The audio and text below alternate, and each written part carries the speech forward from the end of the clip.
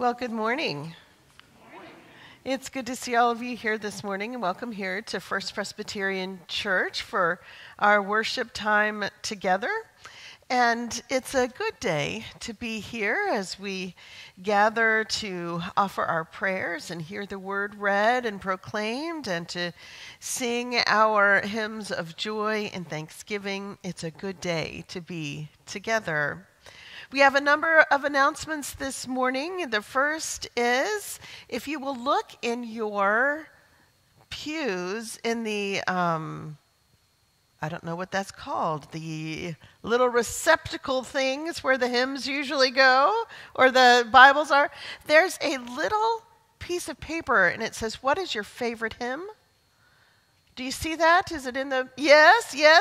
Now, what we would like for you to do, please, if you are so inclined, is to write a couple, 1, 2, or 3 of your favorite hymns on that piece of paper. And then when you leave today, if you could just put it in the offering plate by the door. And we're going to collect those. And next Sunday, we are going to have a modified hymn sing. We're going to pick some of what seem to be the favorite hymns, and we will include them, as many as possible, in our service next Sunday. So if you have one that you're just wanting so very badly to sing, I'm not going to tell you not to write it down 20 times and put it in the plate. But just, that's what we're doing, and we would appreciate your help so we make sure that we are choosing everyone's favorite. Also, next Sunday, we are planning a retirement reception for Karen Dallas. She has been our office manager for about 16 years, and she is retiring. And between the services and fellowship hour next Sunday, we will have a reception for her. And so we would invite everyone to please stay, bring your cards, consider giving a love offering, and just celebrate all that she has meant to us as a church over the last 16 years, and of course to offer her our blessings as she moves into the next stage of her life. Then the following Sunday, June 5th, you might have seen some of the slides on the screens up above. We are going to be collecting the Pentecost offering. June 5th happens to be Pentecost, and it is the day that we celebrate the coming of the Holy Spirit to the church. Everyone wears red. It's a wonderful, glorious day. And on that Sunday, we have one of our denominational offerings, and that is the Pentecost offering. And the monies we collect for that particular offering goes to support, through the denomination, the programs and ministries that are specifically for children, young adults, and youth. So things like the triennium, the big youth conferences, some of the subsequent conferences supporting the ministries on the national level that we develop to help with targeting and reaching out to young people. It goes to support our Volunteers in Mission, the program for young adults who take anywhere from 6 months to 2 years and volunteer their time in service for the church. So it's a very important offering for the life of the church. In addition to that, so we'll collect that offering, but they also, 40% of what we collect, the denomination says keep that in your local community and give it to a ministry that supports children at risk. And so our session has decided that we will give that, I'm going to have this wrong. It's the backpack program where we put the food, give the food to the children over the weekend. Blessings, thank you. Blessings in a backpack kind of a thing. And so that's where the 40% of what we collect will stay here and we will give it to that ministry. So please think about that on June 5th. This is indeed a glorious day to be together.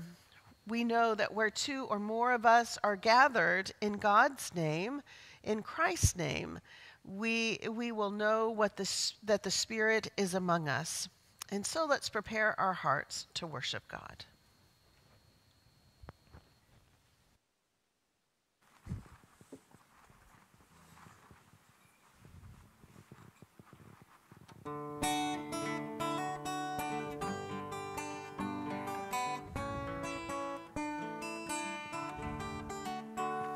It's way past midnight, everyone's asleep. Outside the window, it's quiet on the street. My bags are packed, my guitar too. Taxi's coming, nothing I can do. But oh Lord, keep your eye on my friends. I just feel better knowing you're watching them. I've got a roll, take a little spin, and while I'm gone, keep your eye on my friends.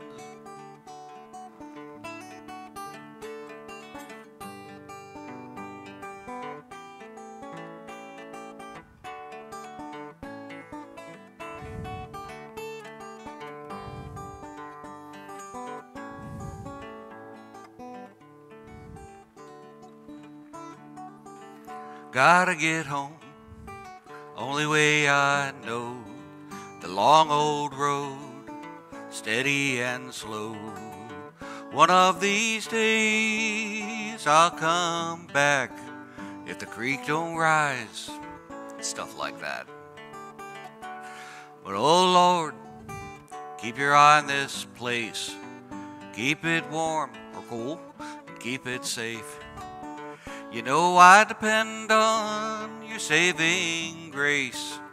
While I'm gone, keep your eye on this place. This is a prayer like any other. Nothing more, nothing less. It's just a prayer like any other. Just one more time, could you just say yes? But oh Lord, keep your eye on me. You know how foolish and reckless I can be. Light up my way so I can see. Oh Lord, keep your eye on me. Oh Lord, keep your eye on my friends. Oh Lord, keep your eye on this place.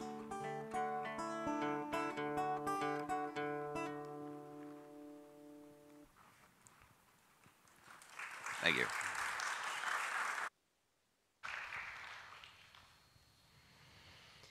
Please join me in the responsive call to worship. God's goodness is breaking into the world. God gathers in those we judged to be outsiders.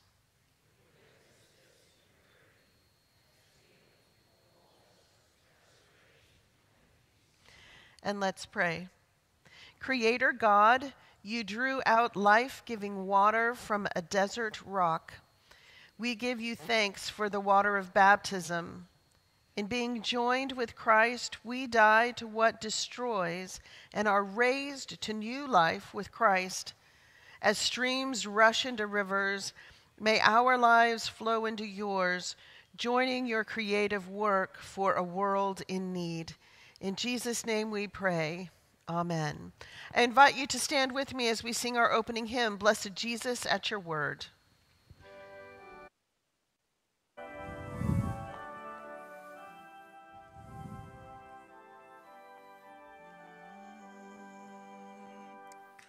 Blessed Jesus, at your word, we have come again to hear you. Let our thoughts and hearts be stirred, and in glowing faith be near you. By your gospel Teach us, Lord, to love you solely. All our knowledge, sense, and sight lie in deepest darkness shrouded, till your Spirit breaks our night, filling us with light unclouded. All your thoughts and all good living come but your gracious giving. Glorious Lord, yourself impart, light of light from God proceeding. Touch our lips and ears and heart, help us by your Spirit's pleading. Hear the cry your church now reaches, hear and bless our prayers and praises. We are a people living in sin. We are a people in need of God's vision, praying for our eyes to be opened. We are a people in need of God's reversal, praying for our hearts to be softened. We are a people in need of God's reconciliation, praying that our faces might be illumined by God's presence. So let us claim our need of God and confess our sin together. Let's pray. Gracious God, we equate our judgment with your judgment and often consider our ways to be your ways. We define peace as the absence of disruption, holding our comfort as your aim, and thinking our preferences reflect your way. Too often we act as if we are your authoritative witnesses, believing our worldview corresponds with your vision and that our narrative contains your hope for the future. O God, dislodge us from our sinful assumptions, forgive our selfish ways, correct us with your truth, and teach us by your Spirit. And let's pause for a time of silent personal confession.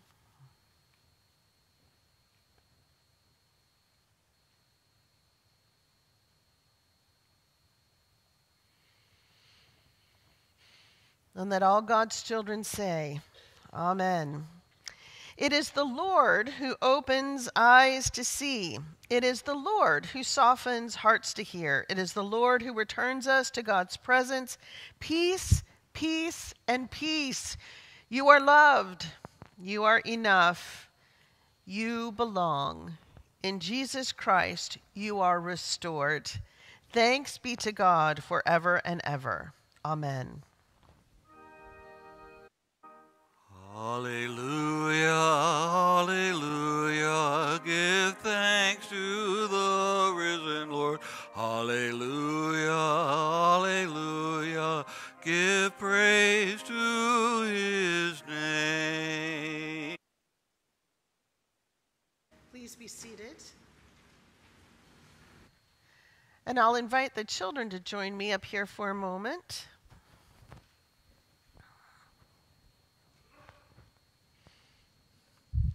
Good morning. Oh, that's okay. That's okay. You can keep it. Sure.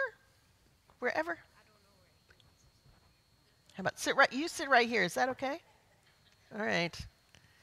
Okay, so how many of you have friends? Do you guys have friends? Yeah. I have friends too. Oh, that's great. I hope it works out. Well, so when you meet new friends, it's pretty exciting, isn't it? Because you get to meet a new person and they might like to play with the same things you like to play, and then you laugh at the same kind of things that you laugh at, and you get to have a good time, right? Well, there's a story in the Bible, and we're going to read it this morning. It's about a man named Paul who makes a new friend who's named Lydia. And they just Lydia's down at the river, just kind of doing her thing with some other people. And Paul comes along and he meets Lydia, and they realize they have a lot in common. And Lydia's got some friends because Paul's kind of new to town. He hasn't been there very long. He doesn't have any friends in town. And so Lydia does a really nice thing. She says, you know what? Why don't you come to my house and I'll introduce you to a bunch of other people too. And it ended up that Paul made really good friends there in that town called Philippi. And he stayed there for a little while. And I think there's a lot of things in that story. But the part of it that I like best is that Paul and Lydia became friends. That they invited each other, they talked to each other. Lydia invited Paul. And he got to know a lot of really nice people. And it just reminds us how important it is for us to meet new people and to be nice and to pay attention to them. And if we think they're lonely or don't have any friends, that we can be their friends too. And so we just introduce ourselves and we can become their friends, and then they don't have to be lonely anymore. So I'm grateful for my friends, and I think it'd be good if we tell God thank you for all of our friends. What do you think? So I'm going to say a few words. I'm going to pray and say some words, and then you can say them after me. How about that? All right, let's pray. Dear God, thank you for our friends. And thank you for new people we meet. And thank you for our friends here at church. Amen. And you may go back to your seats. You're good. Do you want one? Okay. Thank you.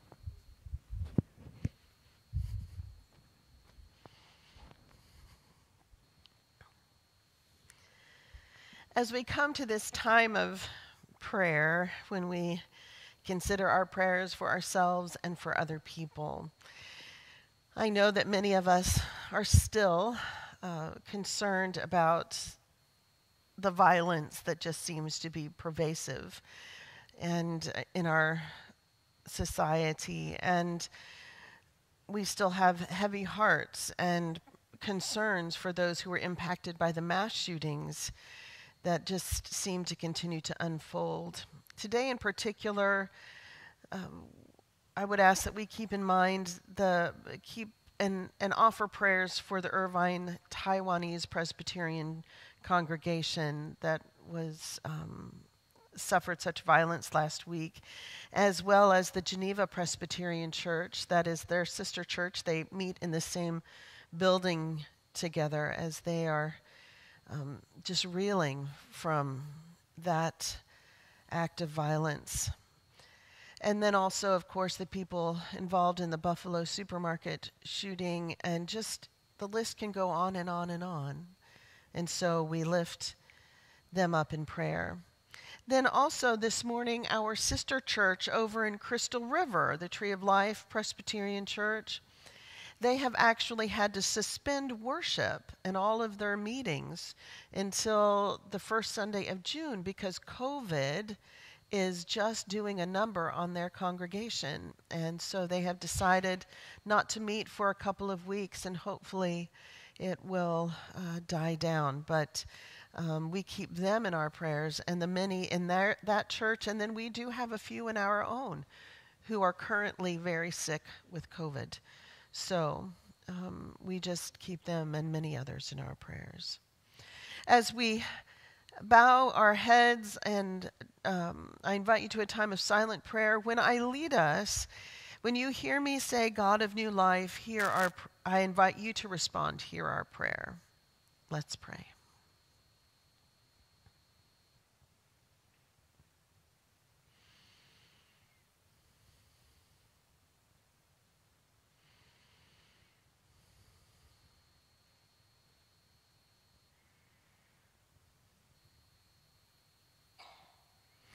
Rejoicing in your great promise of new creation, O God, we pray to you because you are the maker of heaven and earth. And so we pray for the church. Open our hearts to your word of life so that we may eagerly receive your truth and devote our lives to your service. We pray for our sister churches that are suffering due to acts of violence or due to the impact of COVID. We pray, O gracious God, that we can be a place of grace and minister in your name. O God of new life, hear our prayer. We pray for the world. Be gracious and bless the earth. Let your rule of equity and justice prevail among all the nations. God of new life, hear our prayer. We pray for this community. Be the Lord and light of this city. Grant its gates to all who need shelter. Open its great gates to all who need shelter. And let this place become a temple of peace. God of new life, hear our prayer. We pray for loved ones. Stir up a sense of compassion in us. Speak your word of grace and healing to all who want to be made well. God of new life, hear our prayer. Gracious God, keep us working and praying for the coming of your holy realm of peace, when we will share abundant life with you. We pray all of these things through Jesus Christ, our risen Lord, who taught us to pray, saying, Our Father, who art in heaven, hallowed be thy name. Thy kingdom come, thy will be done, on earth as it is in heaven. Give us this day our daily bread, and forgive us our debts as we forgive our debtors. And lead us not into temptation, but deliver us from evil. For thine is the kingdom and the power and the glory forever. Amen.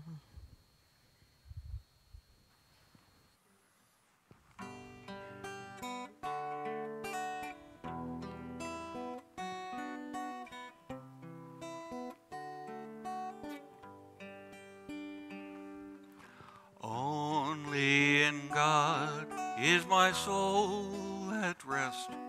In him comes my salvation. He only is my rock, my strength, and my salvation. My stronghold, my Savior, I shall not be afraid at all. My stronghold, my Savior, I shall not be moved. Only in God is found safety when enemy pursues me. Only in God is found holy. I am found meek and found lowly.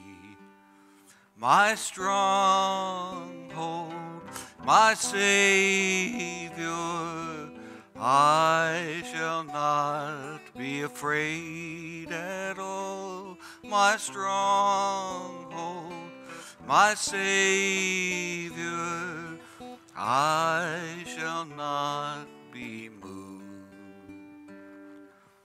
Only in God is my soul at rest. In him comes my salvation.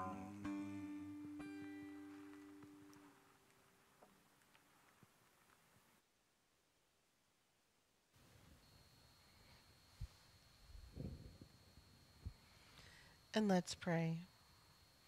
Gracious God, living Word, as you revealed yourself to Mary that Easter morning, so reveal yourself to us. By the power of your Spirit, give each of us faith, that hearing your word we too may proclaim, I have seen the Lord. Amen. Our first reading today comes from Revelation chapter 21, verse 10, and then 22 through chapter 22, verse 5. I know you've all followed along with that, but it will be on the screen. And in the Spirit he carried me away to a great high mountain and showed me the holy city Jerusalem coming down out of heaven from God. I saw no temple in the city, for its temple is the Lord God, the Almighty, and the Lamb.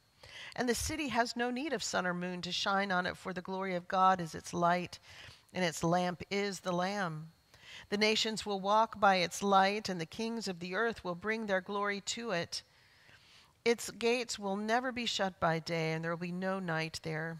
People will bring into it the glory and honor of the nations. But nothing unclean will enter it, nor anyone who practices abomination or falsehood, but only those who are written in the Lamb's book of life. Then the angel showed me the river of the water of life, bright as crystal, flowing from the throne of God and of the Lamb through the middle of the street of the day. On either side of the river is the tree of life and its 12 kinds of fruit, producing its fruit each month, and the leaves of the leaves of the tree are for the healing of the nations. Nothing accursed will be found there anymore. But the throne of God and the Lamb will be in it, and his servants will worship him. They will see his face, and his name will be on their foreheads. And there will be no more night. They will need no lamp or sun, for the Lord God will be their light, and they will reign forever and ever. Our gospel reading today comes from John chapter 5, verses 1 through 9. After this, there was a festival of the Jews, and Jesus went up to Jerusalem. Now in Jerusalem, by the sheep gate, there is a pool called in Hebrew Beth-Zatha, which has 5 porticos. In these lay many invalids, blind, lame, and paralyzed. One man was there who had been ill for 38 years. When Jesus saw him laying there and knew that he had been there a long time, he said to him, "Do you want to be made well?" The sick man answered him, "Sir, I have no one to put me into the pool when the water is stirred up, and while I am making my way, someone else steps down ahead of me." Jesus said to him, "Stand up, take your mat, and walk." At once the man was made well, and he took up his mat and began to walk. Now that day was a Sabbath. And finally, our second New Testament reading outside of the Gospels comes from Acts chapter 16, verses 9 through 15. Now, this is the story of when Paul meets Lydia outside of the city of Philippi. He goes down to a river and meets her. And I had the privilege a few years ago to go to Philippi with my friend who recently passed away, and she and I loved it. Lydia is one of my favorite stories in the Bible. And the city of Philippi is just ruins now. It's in a place where it's prone to earthquakes, and so after having to rebuild the city a number of times, they finally just gave up. And it's ruins, except as we do, the church at some point made a shrine where we can mark this great meeting between Paul and Lydia. And so this is known as the Baptistry of St. Lydia, and it's a building, this beautiful little building on the side of the river, and inside it looks like this, and that's basically it. There's a big baptismal font in the middle, and it's just gorgeous. It's just absolutely beautiful. And it's one of those places that you want to be silent, but you almost can't, because even if you whisper, there's so much stone that it just carries and echoes. But it's just absolutely beautiful. But outside by the river, they've made this. And Philippi is kind of up in the foothills. It's in the hills. And so this river is the river that comes out of the city of Philippi. This is where they would have gotten their water for everything that would have fed the city. And so they have made this kind of amphitheater around it, just in this one little spot, so that you can have a worship service, or you can have people can meet there. They also have little steps down to the river where you can sit and put your feet in. And it's just absolutely beautiful. It's in the trees, it's in the mountains, it's a cool breeze. And then further along past it, this is just kind of what the river is like. So it's not a big rushing river. And I know that when Philippi was a big bustling city, the river, the downriver, was probably not this pristine, but it just gives you an idea that this is the river and of where Lydia and Paul were meeting. So you can use your imaginations. During the night, Paul had a vision. There stood a man of Macedonia, pleading with him and saying, "Come over to Macedonia and help us." When he had seen the vision, he immediately tried to cross over to Macedonia, being convinced that God had called us to proclaim the good news to them. We set sail from Troas and took a straight course to Samothrace, the following day to Neapolis, and there to Philippi, which is a leading city in the district of Macedonia and a Roman colony. We remained in this city for some days. On the Sabbath day, we went outside the gate by the river, where we supposed there was a place of prayer, and we sat down and spoke to the women who had gathered there. A certain woman named Lydia, a worshiper of God, was listening to us. She was from the city of Thyatira and a dealer in purple cloth. The Lord opened her heart to listen eagerly to what was said by Paul. When she and her household were baptized, she urged us, saying, "If you had judged me to be unfaithful to the Lord, come and stay at my home." And she prevailed upon us. This is the word of the Lord. Thanks be to God. For those of you who don't know, a few weeks ago, one of my dearest friends passed away. Her name was Jean Vernon. She's the woman I went on the trip to Philippi with, and she was 92. She was 92, but she was not a typical 92-year-old. She was still serving on the session at her church. She was serving on the Presbytery Council, and she was working on a task force to help 3 small Presbyterian congregations in her area join together so they could thrive together rather than struggle separately. She died in the fellowship hall at the First Presbyterian Church in Brunswick, Georgia, at a Lenten Wednesday night supper.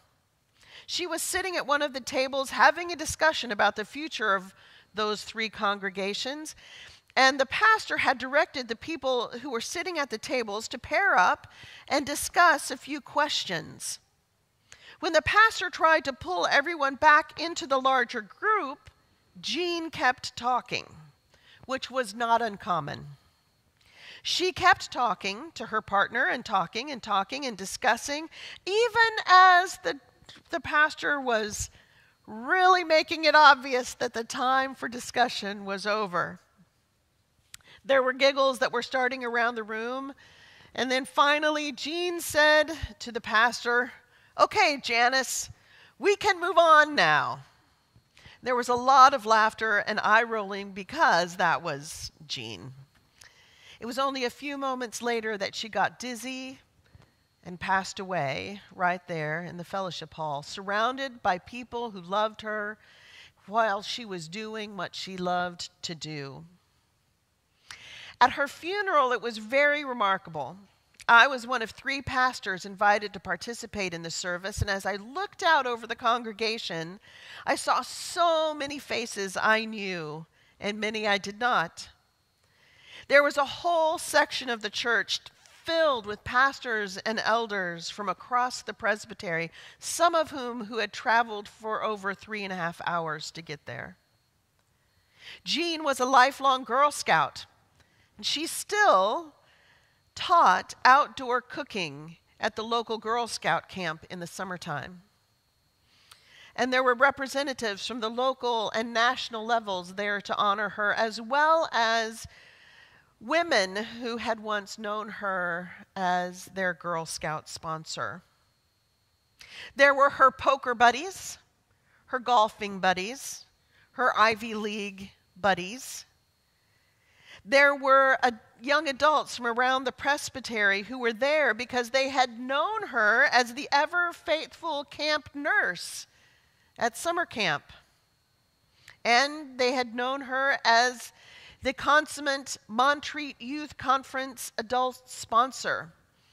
Every summer she would join with others as the adults who would take 35 to 40 youth to Montreat, North Carolina, to the National Conference for Youth. She retired from that job at 90. I met Jean because she was a member of the church where I was an associate pastor. She was very devoted to her husband, Marshall, who had been very ill for a number of years. And when he passed away, she came into my office and plopped down on an easy chair that was in there, and she just started talking, and it became a routine. Before or after meetings, she would just come in and plop down in my office. Then we started having lunch. Then when there were late meetings, she would just invite me up for a bite over at her house because I lived about 45 minutes away. When my husband Kirk died, Jean took me in. She let me stay at her home when I didn't want to go to my empty house. She would sit for hours on her porch with me, listening as I grieved and as I shared my misgivings, my struggles with my faith, my need to know how to go on. She sat and listened and offered wise, caring counsel. But most of all, and it was hard for many to believe, she would just sit and listen and not talk at all. She became one of my best friends that I could ever imagine having. And we had some great adventures together in places like London and Oxford and Greece, Bulgaria and Turkey, and Montreat and summer camp. She added so much to my life and to the lives of so many others from a wide variety of places and backgrounds.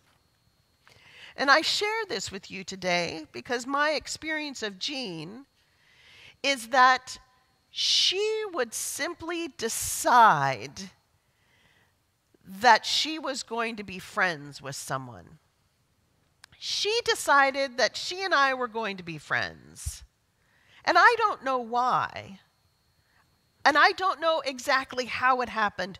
But Jean simply decided we were going to be friends, and that was it. And I wasn't the only person she did that with. She was intentional about building relationships with people.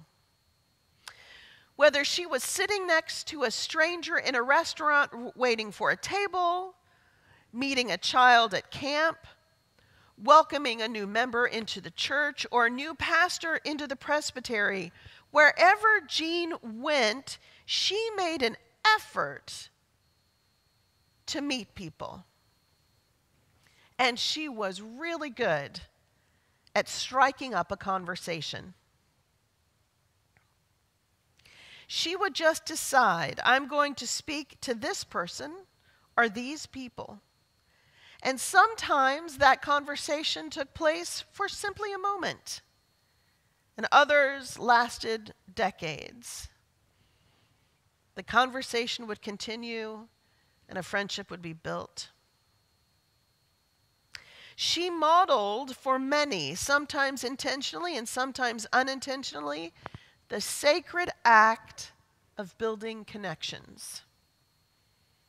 And truly, you'd never know where those conversations were going to take her or you or anyone else around her. Jean taught many the power of holy conversations. And that is a gift I think we so often neglect, but that we need to embrace and nurture. These days, there are so many hot button topics we believe we should not discuss, so that we end up limiting ourselves and the church as a whole from being as welcoming and as full as it could and really should be. We try to keep our conversations limited to people we know are our people, rather than building relationships with God's diverse and beautiful creations. To have a holy conversation, we've got to recognize a few things. First, we need to recognize that the Holy Spirit is part of who we are at all times. As followers of Christ, we have received the Holy Spirit. And if we are willing to open ourselves up to the people around us, then we can let the Holy Spirit lead us in our relationships. If we're willing to open ourselves up simply to speak to someone, we make the glorious declaration and acknowledge that they are worthy. They are human beings created in God's image, just like I or you are. We tell them they are worthy of being known. And this is a gift of the Holy Spirit, the gift of life and the affirmation of it. Second, we don't have holy conversations to change the other person. If anything, we have them to change ourselves. We learn the power of love and acceptance simply by meeting a variety of people. Last week, we saw this happen to Peter, who met Gentiles and saw the Holy Spirit at work in their lives.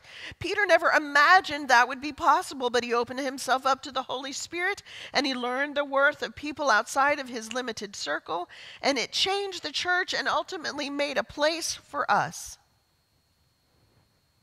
When we meet a wide variety of people, the prejudices that limit us and limit the church are set aside because the doors are flung open for all of God's children to find welcome.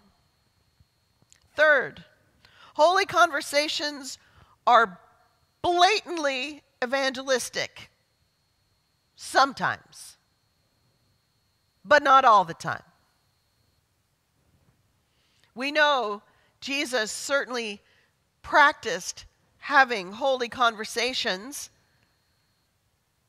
but sometimes we think that whenever we meet someone new or we're under the pressure of saying, I need to have a holy conversation, that somehow by the end of it, we're going to have a new church member in tow. That's not what a holy conversation is about. Sometimes it may lead in that direction, an invitation to come to church. Sometimes it may lead to something else. When we see how Jesus had his holy conversations, we recognize that sometimes they happened at dinner time, as he walked with his disciples, as he sat on a hillside, as he was trying to escape the crowds. Sometimes he was at the temple or the synagogue. Sometimes he was simply sitting at a well waiting for somebody to bring him a drink of water. And sometimes it happened when he was walking past the healing pools in Jerusalem, like he did today. Jesus would talk to people. He would talk to people. And in our gospel lesson today, he asked a man if he wanted to be healed. And the man answered him. And Jesus made the man well. If Jesus had not taken the time to talk to the man who'd already waited for decades to be put into the healing waters, who knows if that man would have ever found the healing he was seeking. Holy conversations lead us in directions we cannot imagine and can often bring blessing with them. They can bring healing to ourselves and to others. They can bring hope or joy. It can make our world bigger and also smaller as we realize we are all connected in ways we don't imagine. Paul practiced the gift of holy conversations too. In our lesson today, he strikes up a conversation with the women at the river. Women! Not exactly usual for a Jewish man to do something like that, as we understand. It wasn't customary. But he had gone to the river to seek out those who might be worshiping, might be having prayer, because in Philippi there probably wasn't a synagogue, and he had gone to the river to find if there were some people that he could pray with. And that's where he meets Lydia. And they talk for a while. And the next thing you know, the Philippian church is born. Lydia uses her gifts to help establish the church and financially support the missionary efforts going on all around her. All because she and Paul opened themselves up to a conversation. Jesus and Paul and Lydia were speaking to strangers they happened to meet. And it was beautiful what happened. Oftentimes these days, though, it seems that church folks don't often speak to others in the same congregation. We don't want to say anything we shouldn't. We find ourselves, our circle of friends, and that's where we stay. We may also know that John or Jane has a different point of view than we do, so we don't talk to them for fear that we will start an argument. But then again, that's another thing about holy conversations. They are a reflection of the basic understanding that we are all children of God and loved by God equally. And so we hear each other, we meet each other, we accept each other, and we love each other. We learn and live the principle that as the church, we are bound together by what we have in common, and that is Jesus Christ, rather than all the differences that we have between ourselves. Churches suffer today because we don't speak to the right people. Rather, we speak about them. We take the easy way out sometimes when it comes to disagreements or perceived disagreements or slights or whatever else offense you want to call it. We hold each other accountable for what we think someone else is thinking, rather than having a loving conversation and lovingly agreeing to disagree, or lovingly realize that we were mistaken, or lovingly realize that we have more in common than a disagreement about one issue, and so we're friends. Sometimes it seems we would rather cut off relationships and divide ourselves into little groups of like-minded individuals than do the hard work of conversing with one another and loving as Christ loved us. That's a terribly pain-filled way to live, and it weakens our witness. It hampers our ability to share the good news, and it makes it terribly difficult to welcome in new members and new believers. It's a way to keep the Holy Spirit at bay so we can be comfortable with the status quo rather than challenged by spiritual growth. Love gets lost, and we lose our true purpose, which is to follow as Christ as he leads us. At Jean's funeral, I happily got to see some of the former parishioners that I had known years ago, and it was a great joy to see them. One of them is named Frank, and he is also 92. At the reception, he gave me a great big hug and said with tears in his eyes, "You know, Jean and I disagreed on a lot of things, and boy, did they. Believe me, they were both pig-headed, opinionated, and they could go at it. But," said Frank, and I had heard this sentiment echoed by Jean as well when she was alive. He said, "We always respected each other, and we didn't let that keep us from loving each other." I sure am going to miss her. Frank testified in those few words the power of holy conversation, the power of the Holy Spirit to bind us together for the sake of building up the church, not for ourselves, but for the good news of Jesus Christ and the transformation of the world. Today and every day, I pray that we will always allow God's love to shine through who we are in our differences, in our similarities, in our witness, in our welcome, in our disagreements, in our vision and our purpose. And I pray we will have the courage to have holy conversations that bring life and love into the world and into our daily living. Amen. Let's pray. Gracious God, thank you for the gift of each other. Good old friends and strangers we have yet to meet. Help us to speak your words, and with your love, always be present with others, so that we will share in your healing, your greatness, and your community.